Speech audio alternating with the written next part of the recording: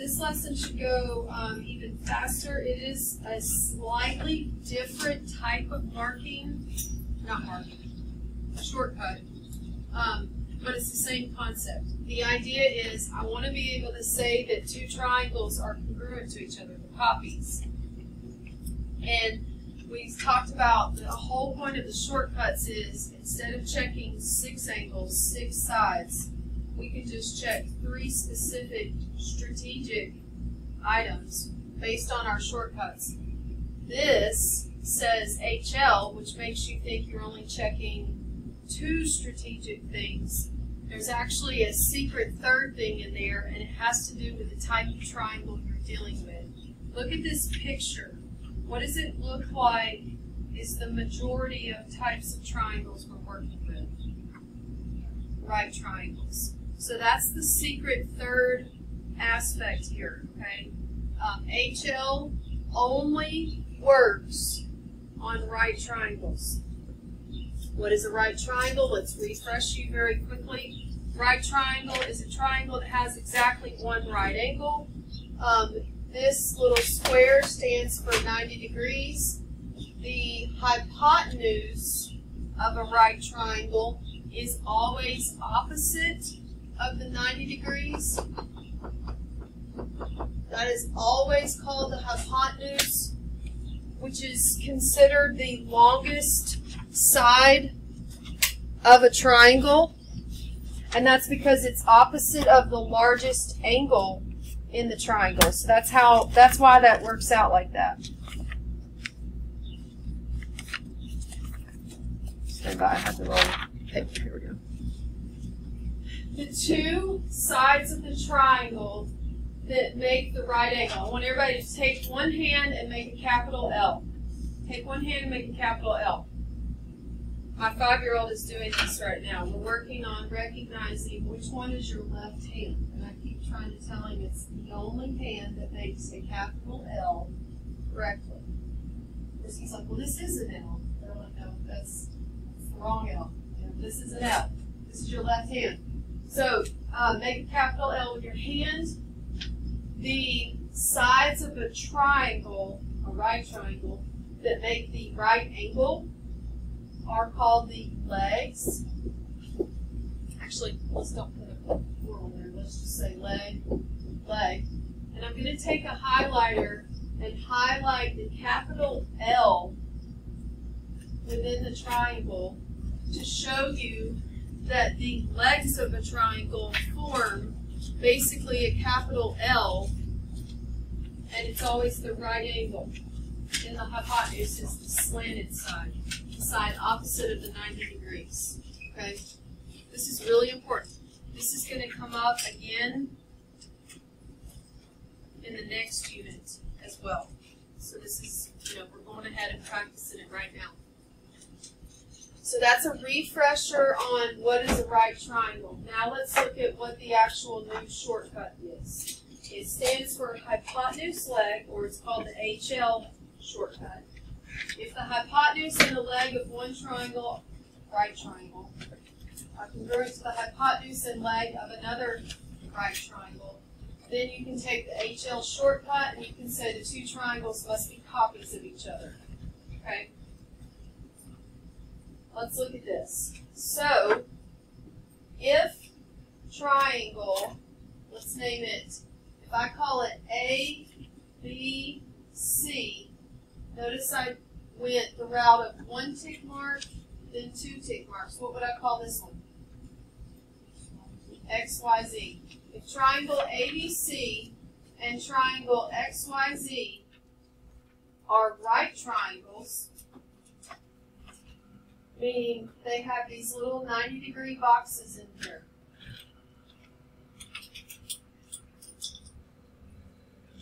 Now let's list our congruent parts. We're going to do the hypotenuse, then we're going to do the legs. So name the hypotenuse in this triangle. You would come to your right angle, you would draw an arrow to the side opposite of it, and that would be the hypotenuse. So this is the hypotenuse. Come over here, draw an arrow from the right angle to the hypotenuse.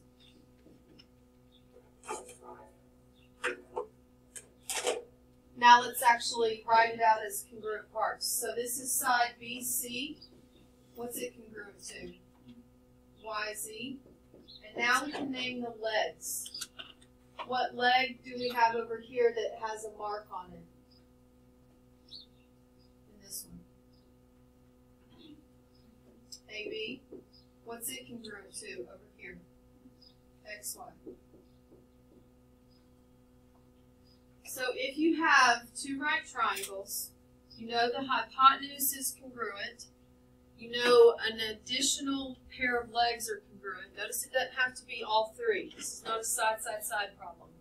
It just has to be one leg and one hypotenuse congruent to one leg, one hypotenuse. Then you can say that the triangles are congruent by the shortcut. Then triangle ABC is congruent to triangle XYZ.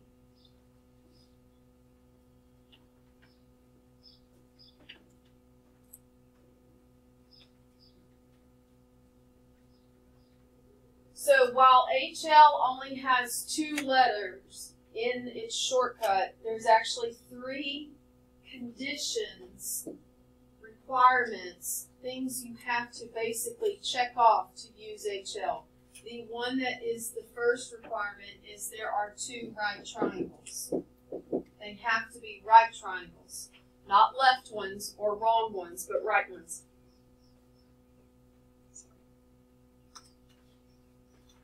Then the triangles have congruent hypotenuse.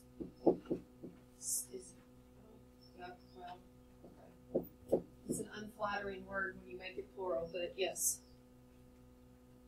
And then there's one pair of congruent legs. Okay.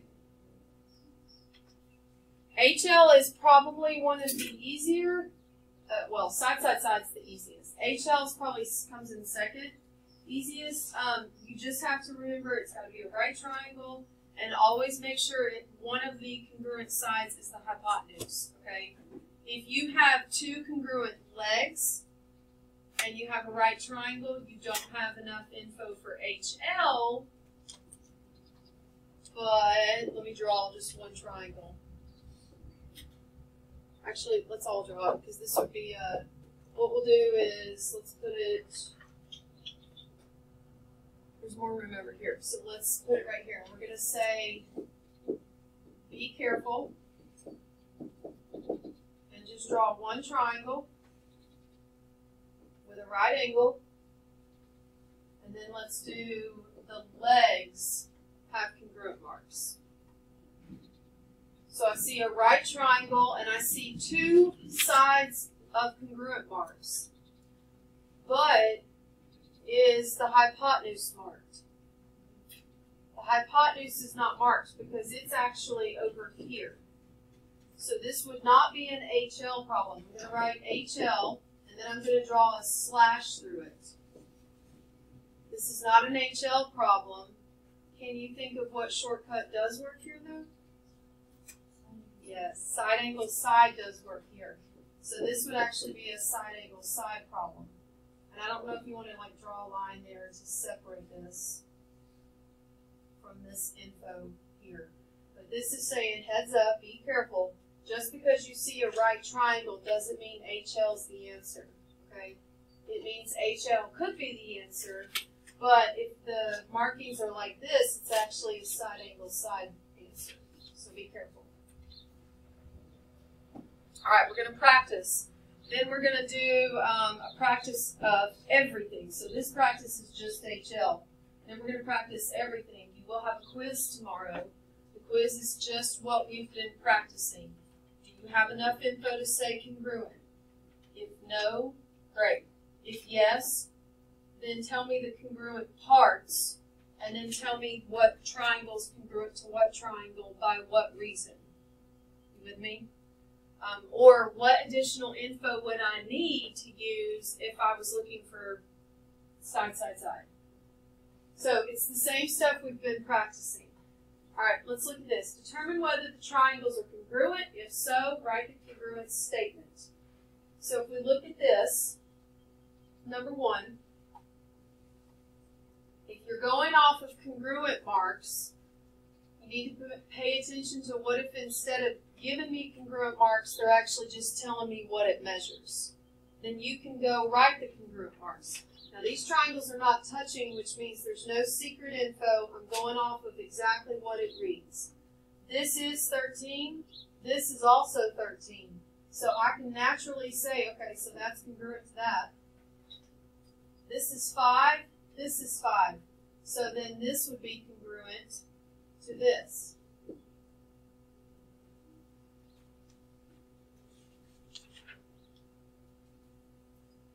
Now ask yourself, is this not enough info, or do we have an HL shortcut?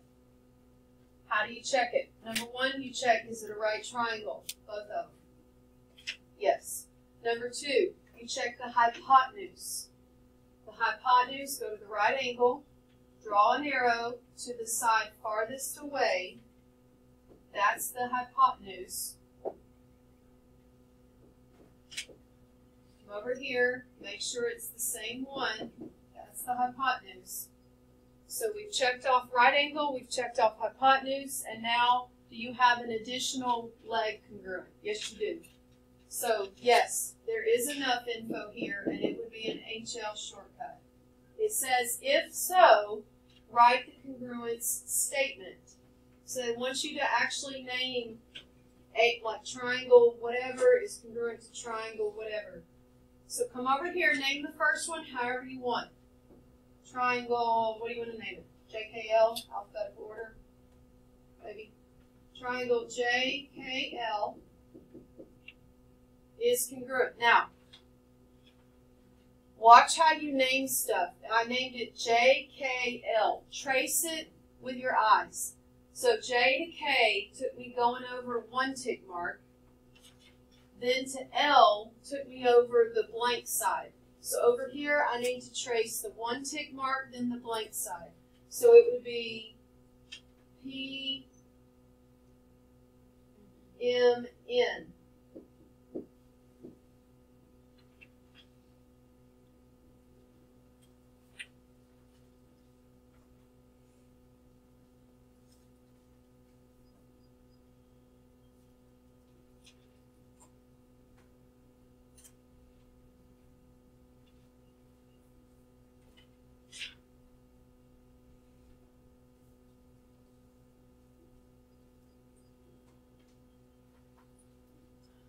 Number two, look at the picture, ask yourself, what am I working with here? First of all, they are touching, which means there might be secret info. What can I mark here? Do what? Vertical angles. So I'm going to draw my arrow here and mark that I have vertical angles.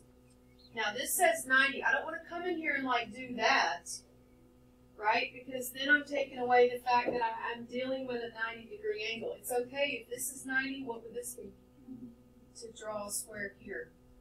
That's the equivalent of, you know, congruent arcs, because you're saying they're both 90.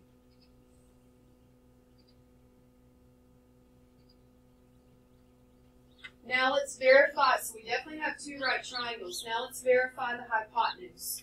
So from this right angle to the side opposite, it's definitely marked. I'm going to write HYP to remind me that's the hypotenuse, or you can put a capital H, it's up to you.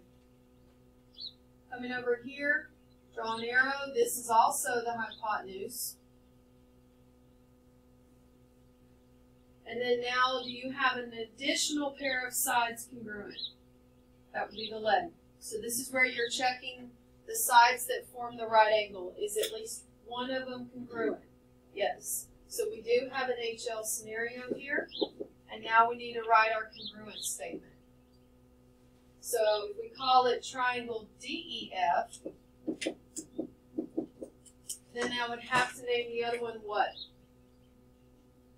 So that would be 2 tick marks and then blank, so it'd be HGF. 2 tick marks and then blank.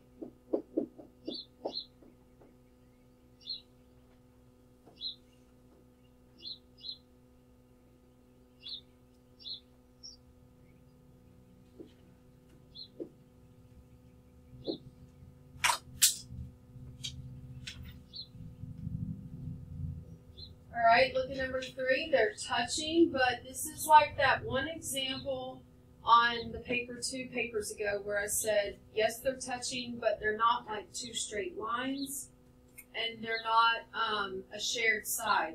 So this is actually no secret info. You might as well just separate the triangles. There's nothing secret here. What are we working with? HL or not enough info? How do you know for a fact? You're right. We have no clue where the 90-degree angle is. We have you guess, right? You would probably say to yourself, ooh, this looks like a 90-degree angle. But remember, we're in a courtroom. You can't go on guesses. You have to actually know as a matter of fact. You would say, this is probably 90 degrees, but I actually don't know. They didn't tell me it was a right angle. It doesn't have the box to show me it's a 90-degree angle. So I don't have enough info here. So not enough. Now, if I said, like, what additional info would you need? You would say, what is that, W? You would say, I need W, angle W, and angle Y to be 90 degrees. Because in that case, I would have enough info. Number 4, what are they doing? What do they have? They've got a shared side. Hopefully you're still marking this because it is a tremendous help. Because now we have enough info to answer the question. There's one additional thing here that's not marked. You might say, looking at this picture, how many right angles do you see? You see one marked, but there's actually 2. Do you remember the lesson on linear pair? When you have a straight line with 2 angles that come together like puzzle pieces to form the straight line, it means they add up to what? 180? So these 2 angles are supplementary. Well, if this is 90, then this one is also 90. Now, those are not vertical angles. Those are a linear pair where one of them is 90, so by default the other has to be 90 because they add to 180. So there's actually 2 things to mark here. Now you know you have 2 right triangles. Let's draw the arrow to the hypotenuse.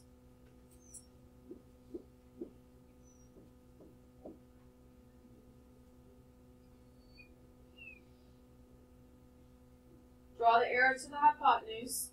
And now verify, do we have an additional leg congruent? Yes.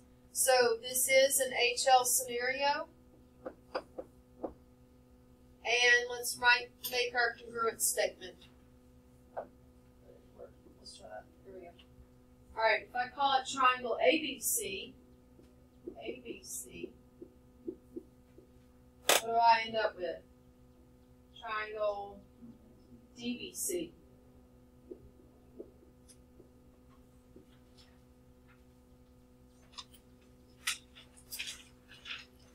Okay, go to the back. I want everybody to do 5 through 8. Then we're going to come together for 9 and 10. And why is that? It's correct. Yeah, we do have a pair of vertical angles in here. And so if you came in and you made this mark, then you're on the right track. Can I go in and make a 90-degree angle though? No, because I don't know. It could be 89, it could be 91. Could be 90.5. Like, we don't know. We do know they're equal. We just have no clue the value of them. So in this particular case, we do not have 2 right triangles confirmed. So there's not enough info here.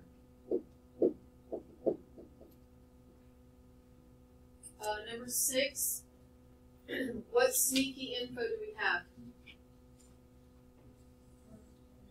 Yeah, we've got vertical angles right here. And in this case, we can write a 90-degree angle because we know one of them is 90. So then the other one must be 90. Verify that you have the hypotenuse for both. So are we able to use the HL shortcut here? Yes, these are congruent. Let's name them. If you call it WVU, what would you have to name the next one? Very good.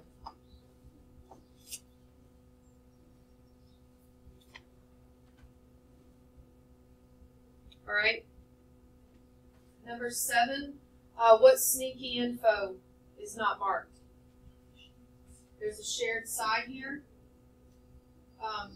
Shared side. Go to your right angle. Draw an arrow to the side farthest away. In this particular case, the shared side is the hypotenuse of each triangle. So, do we have congruent triangles? Yes or no? Yes, we do. What? Let's call it JKM. If I call it JKM, what would I call the other one? LKM.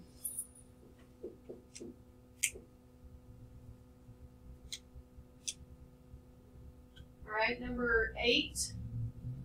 What info is not marked? We have a shared side, so we're going to mark it. But then I would go to my right angle and draw an arrow to the hypotenuse. And I have nothing marked on the hypotenuse, so I put a question mark there because do I have enough info? Not in this case. So in this case, there's not enough to say they're congruent.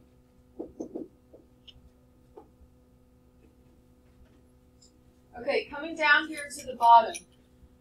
Find the values of x and y that would make each set of triangles congruent by HL. The way those directions are written, they're saying assume the triangles are equal by the HL shortcut. If they were equal, tell me the value of x and y. Well, it's as simple as setting up an equation and solving. Okay, so I forgot about these two, or otherwise I would have said go get a calculator. But we should be able to do this. They work out nice. So you should be able to look at the picture and find the hypotenuse of each triangle and mark them congruent. So go to your picture, draw your arrows to the hypotenuse in each triangle.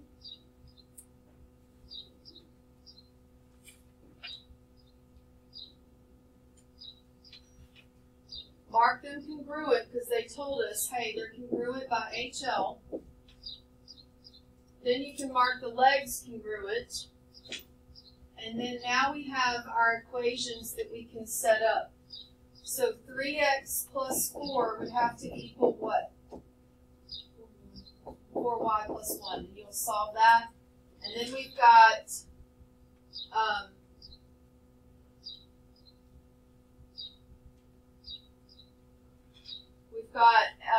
the other equation. We got y plus 1 equals x.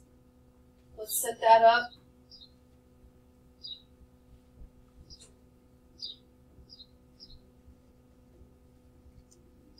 Now we've set up both of them, right? Let's don't forget our methods of solving equations. We're so used to setting an equation up and solving for the variable that we forgot sometimes when you set an equation up, you have to do a little bit of more work. Can I actually solve this equation for x? No. Can I solve it for y? No. Why can I not solve for either one of them? They're both in the equation. We don't know either one of them. Okay, come over here to this one. What is it already solved for, technically? It's already solved for x. Do you notice x is by itself? So you have what's called an expression of y that you can replace over x. This is substitution. This is solving two equations by using the substitution method.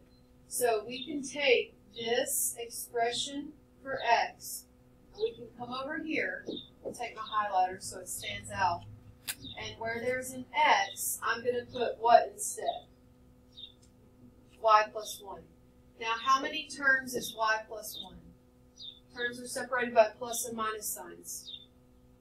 Y plus 1 is how many terms? 2. Okay, stay with me. Y plus 1 is 2 terms. So when I come over here and write y plus 1 in place of x. What should I put around it? I need to put parentheses. And then bring the 3 down, bring the plus 4 equals 4y plus 1. Now what do you notice is the only variable in your equation? A y. This is a multi-step equation exactly like the level of difficulty that we practiced the first and second week of school. Please solve it right now. You will get a pretty answer, okay? No decimals. So solve that for me.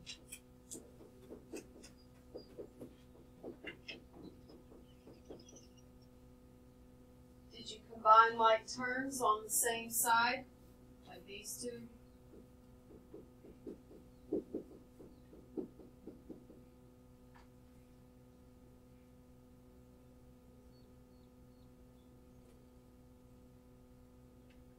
Now ready to start moving stuff to the other side by the opposite operation. You get to move whatever you want. I chose to move 3y because if I subtract 3y from here, then I come over here and subtract it, I end up with a positive 1y.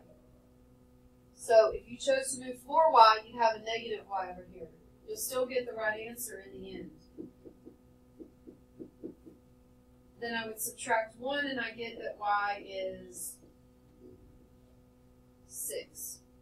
If y is 6, then what is x?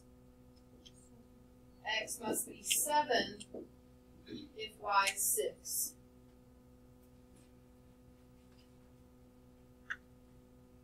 Alright, I want you to try number 10.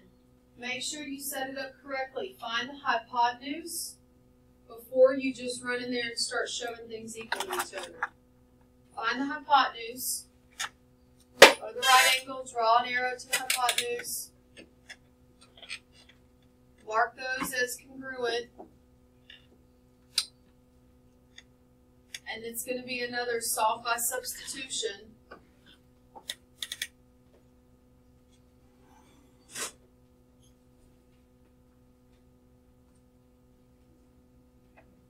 just noticed it had this nice little thing down here for you to write 6.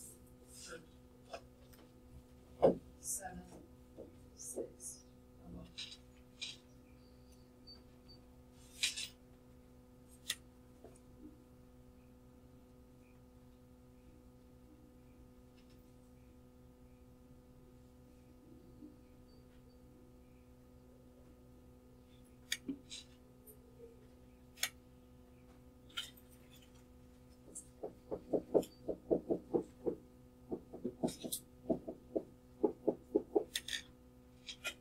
Once again, we can't do anything at the beginning because we've got 2 variables in each equation. So you go to the equation where one variable is by itself. What would that be here? Which variable is by itself? A y. So we're going to take x plus 7 and we're going to replace it where we see the y.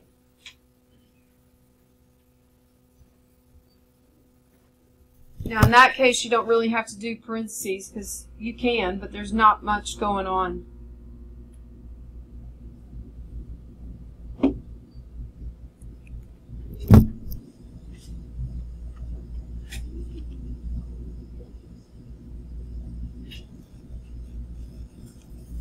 Well, it says that your triangles are congruent by HL.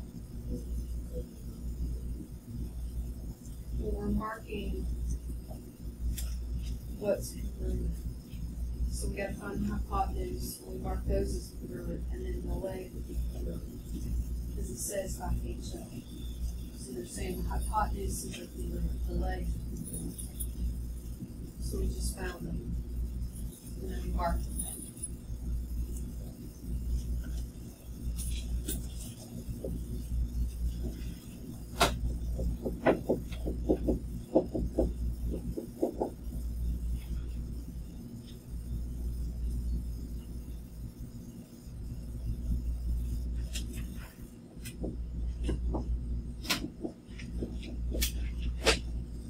What What'd you come to for X?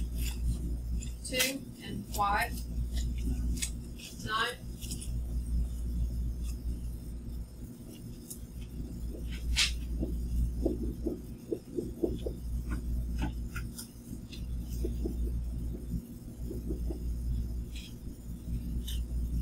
Wait.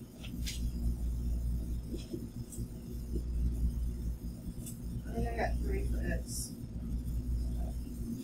Don't erase it. Let me look. I got 3 for X. So then Y. Oh, yeah, I subtracted. The 1. That's what you did. There you go.